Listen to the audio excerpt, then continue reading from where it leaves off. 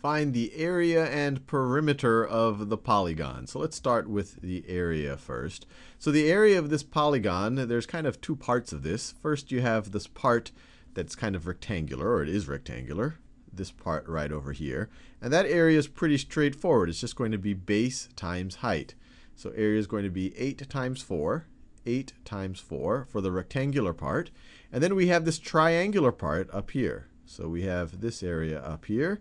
And for a triangle, the area is base times height times 1/2. And that actually makes a lot of sense, because if you just multiplied base times height, you would get this entire area. You would get the area of that entire rectangle. And you see that the triangle is exactly half of it. If you took this part of the triangle and you flipped it over, you'd fill up that space. If you took this part of the triangle and you flipped it over, you'd fill up that space.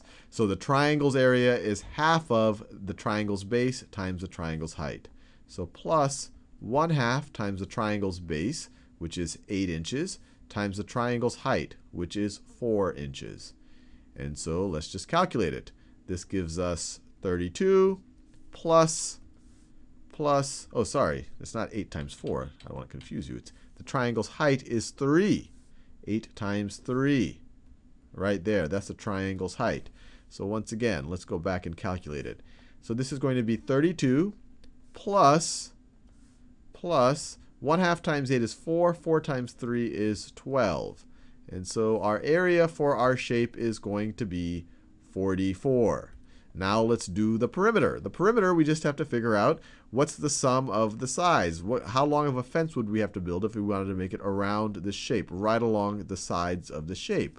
So the perimeter, I'll just write P for perimeter. It's going to be equal to 8 plus 4 plus 5 plus this 5, this edge right over here, plus, I didn't write that down, so I have 2 5s plus this 4 right over here. So you have 8 plus 4 is 12. 12 plus 10, or 12 plus, well, I'll just go one step at a time. 12 plus 5 is 17. 17 plus 5 is 22. 22 plus 4 is 26. So the perimeter is 26 inches. And let me get the units right, too.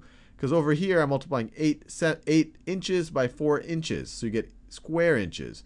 8 inches by 3 inches. So you get square inches again. So this is going to be square inches. So area is 44 square inches. Perimeter is 26 inches. And that makes sense because this is a two-dimensional measurement. It's measuring something in two-dimensional space, so you get a two-dimensional unit. This is a one-dimensional measurement. It's only asking you essentially how long would a string have to be to go around this thing. And so that's why you get one-dimensional units.